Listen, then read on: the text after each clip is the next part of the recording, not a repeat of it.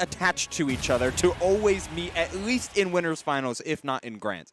So we'll have to see if that holds true, or if Beast can provide the upset. And to be quite honest, Beast has been on fire lately, both in PA and beyond. And I don't mean just because he took out Fatality. He's been taking names across multiple regions, whether in Tri-State or beyond. Right, right. Now, this is going to be a pick from Zomba that you probably weren't expecting. You're probably expecting the Rob to come out. We are actually going to be seeing the Joker. Now, it's been a pretty well-known fact that Zomba is going through a bit of a character crisis right now, looking for a solid secondary to be able to deal with the Pyra/Mythra. And it looks like Joker was their character of choice, but you got to keep in mind that one of the best Tri-State Jokers resides in the Philadelphia region where Beast is from. I'm, of course, talking about Mercury. So he's going to be pretty well established and well regarded in this matchup. And what else? Ooh, hello there with the callouts. It is Joker can attend to what Zomba really loves to do as a player. It is those callouts combined with an intense neutral that Zomba really touts and can really expose a ton of players with, especially if he's moving like this, getting the drag downs into the gun, but Beast mashing out thanks to the fly. It was a amazing reversal on Beast's part, but he's going to need more than a few of those in order to make this back, especially with Arsene on deck, the first of the set, and not going to waste at all with that down air into up smash yet on the platform. You always need to be looking out for those confirms whenever the Arsene is active. That down air stomp is almost as good as Falcon's. Actually, it might even be better if the second hitbox wasn't so inconsistent. But then again, you know, this PS2 pick is really helping them play around these platforms as well. Doing a good job of not overextending off stage, using the guns to poke, and then recognizing when they're kind of routed a little bit. Beast looking for anything possible to try to take the stock. They get the back throw, turning into the Ivysaur, and they're looking for something, but again, Zomba's just playing so darn safe that it's looking near impossible for them to lose their stock at this rate. And what always comes to mind with Joker as yet another parry comes out on these up airs, what always comes to mind with Joker is innate flexibility. Character can move extremely well and has a lot of tools that can be used in at very least two ways, if not more.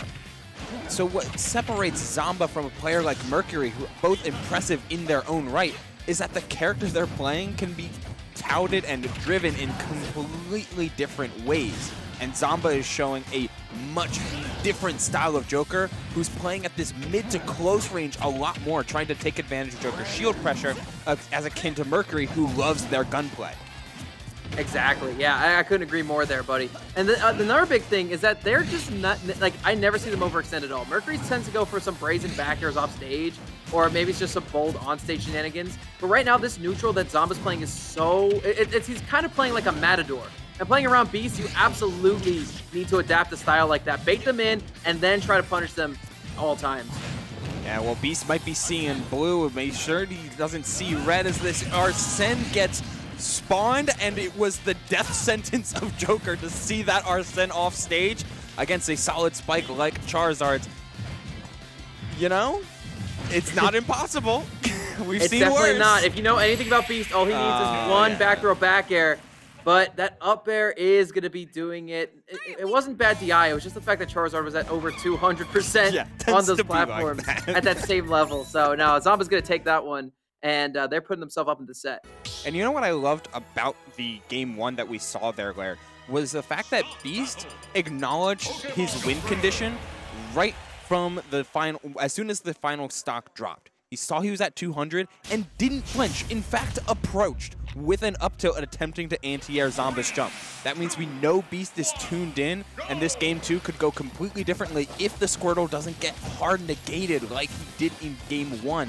Zomba has a clear sense of how to play against these tiny characters, and even though Joker has some history with some struggles against smaller statures, Zomba's not letting it slide. No, absolutely not. A player like Zomba won't let anything like that go. And, you know, a lot of people know Zomba for the Rob, but they actually do have a plethora of other characters that they can pull out. I'm, of course, referring to their Roy that they pull out on some occasions, the Link, and now the Arsene is going to be, or excuse me, the Joker is going to be added to that repertoire as well. So, you know, this guy, who a lot of people are like, oh, might be carried by Rob, that's probably why he's getting such good results. Not so. No, very, very talented fundamentally as well. There's that forward air into the Vine Whip, and Beast has a couple of characters of his own, but this is The PT is the bread and butter, the Charizard even more specifically. Though back throw, looking for a potential air dodge read, but Zomba not giving to him, in fact scrapping off stage. Zomba has a general, both of these players have met in plenty of bracket and have a good feeling of some of the bread and butters each other's like to go for it, but nothing's going to escape that Charizard up smash if you're trying to mix above shield. Very nice. Yeah. But see, this is the thing about Beast. This is the Beast effect, all right? No matter how high of a percent they are not rattled ever. And he will always go for whatever he can to take the stock as quickly as possible with Charizard. Rage is a benefit to him, not a detriment, as some people might expect.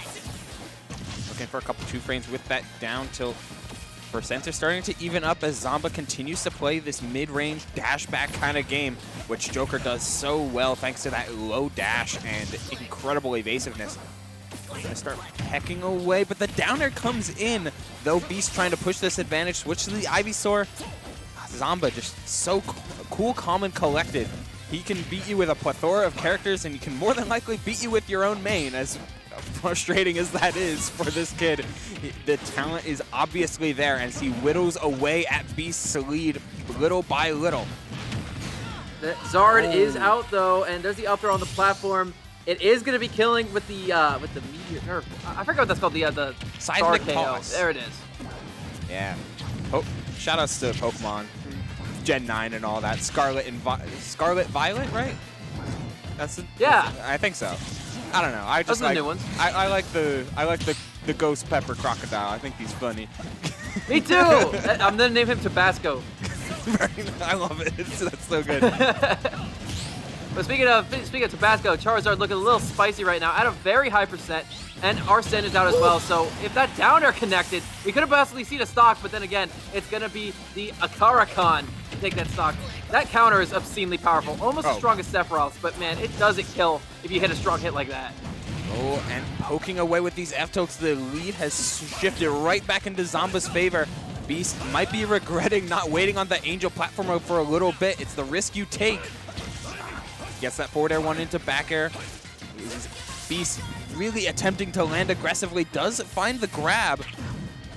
Yet no follow-up afterwards, and Zomba gets on the grab of their own. So many of these grabs come out from Zomba, and this entire set as Beast yet again looks for the high roll-y punish. Beast really needs to kind of stay on stage whenever he throws Zomba off stage. Here's the big thing. You definitely need to keep some ground under your feet sometimes, but then again, Beast does just that, gets the up smash, not the first hit, but the second hit, it won't kill, and then goes for that up air with that big long neck, and that's an option you don't see too often, but no one employs it as well as Beast does. Yeah, character mastery to a T, especially when it comes to the not dragon. The funny thing, the thing I always think about with Beast's style of play is exactly as I mentioned prior, high rolling. If anybody is a fan of their gambling, as we've got the slot machine Rob coming out from Zomba, Beast is always looking for these maximized punishes and extensions off of air dodge and trying to read your soul. But Zomba switching over to the Rob means they're going to be getting that level of consistency, going a character that they have played for a very long time at a very, very high level, and one of those matchups that Pokemon Trainer just hates so much. Yeah, you know, as Beast is probably feeling right now, you are quite ready for the Joker whenever you play that for 2 matches in a row. And now you have to deal with a completely different character in a completely different matchup being played by a player who is super familiar with this character at all levels of play. You need to be on your A game. You need to not let any bad whiffs go punished. You need to just play your game better than Zomba can, or you're going to be in trouble. Yeah, I like that he stayed on Squirtle for a prolonged period of time, knowing that Squirtle was the best chance to oppress Zomba's Rob, and not staying on the Ivysaur at all. Ivysaur a little bit too slow and gets beaten out by Rob in full screen. It's going to be the Charizard and it's going to be the Squirtle show, fire and water, and right now the Blazing Tail does take the first stock for Beast, who's hunting for that upset. Yet the air dodge read is not going to be enough for Zomba, who just barely whips his punish. I love that Zomba went for that too. You got to keep him honest sometimes. Sometimes not going for the confirm is the best thing you can do because it opens your opponent up for an even saucier punish. Zomba recognized that, but Beast was just a little bit too reticent to pull up that shield. And, you know, they were able to take the stock eventually, but Zomba is still struggling right now to get this lead back. Well, there it is. Getting a couple combos yeah, and a spoke couple... too soon there, baby. Commentator's curse. It happens all the best of us, but that is not going to happen to Beast, avoiding the side special and trying to get a turnaround of his own. Great DI on Zomba's part, though, to avoid the platform extension as Zomba lands his up smash. Looking to close out this stock. The Ivysaur proving to be a little bit of a liability as Rob just is able to outpace this green cabbage dog and not gonna be burned alive though. Wow, I gotta admire the grittiness there of Beast. Beast has been, you know, avoiding all these kill confirms, avoiding the down tilt setups, avoiding all that stuff. Again, as I say it, he gets hit by one. Inevitability. So, you know, he just hates me, complimenting him, I guess. Ooh, I like the idea of there. Again, both these players really hunting air dodges, as both of them have given them up a couple of times, but not at the proper moments. Both of these players having really good game sense on the timing of these things. But as we get into the final, as we reach the 4-minute mark of this match, Beast is finding themselves whittled and whittled away. Zomba not even reaching the century mark on their second stock, and all of these grabs. It was noticeable with the Joker, but even more so with this Rob, who's able to get their non-fingered grip right on them, forcing an aerial approach all of these times from Beast, trying to stay off the ground because shield was consistently called out. Not in that case, though. As soon as Beast took to the air, that's when the Zomba's patented back air can